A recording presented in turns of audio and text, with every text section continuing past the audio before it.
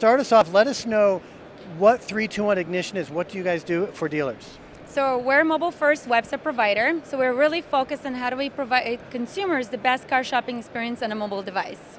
And why? Why is that important? The reason why it's important is because, as we've seen in our Google Analytics data, is that Google and Facebook is a mobile-first company. And the reason why they're mobile-first is because consumers begin their research about anything on a mobile device. So it's important to actually provide the best mobile experience, even though eventually consumers move on to a desktop, but it starts all on a mobile device. So you have to provide the best experience. What's the difference between mobile-first versus responsive? So mobile first actually means you started building a website for a mobile screen, a small screen. It means load speed. It means the functionality, the buttons, the user experience, the UX, UI.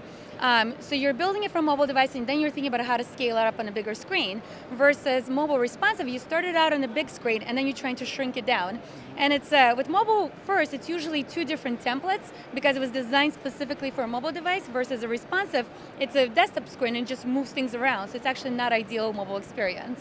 What I've noticed is that most of our competitors, they would have websites where they have third-party widgets, which is iframes, which is a website inside of a website, which is a horrible mobile experience. Imagine you're on a small screen and you could barely see that website, and then you see another website inside of that website.